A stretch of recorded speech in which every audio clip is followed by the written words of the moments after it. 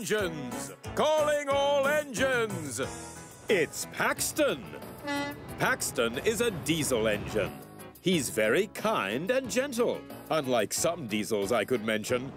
Paxton is a hard worker and often works at the Blue Mountain Quarry, carrying cars of slate to the docks.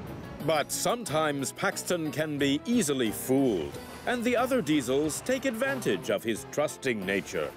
But Paxton doesn't mind. He just laughs it off and gets on with the job at hand. That's why he's a really useful engine. Wait a moment. Who's that coming down the line? It's Salty, the dockside diesel. Salty loves to tell stories. He has a tale for every occasion. Salty doesn't like to be away from the docks and will hurry back to be beside the sea. Oh dear. He may not be as shiny as James or as fast as Spencer, but Salty has a great big heart and will always come to the aid of any engine, whether it's a steamy or fellow diesel. That's why he's a really useful engine.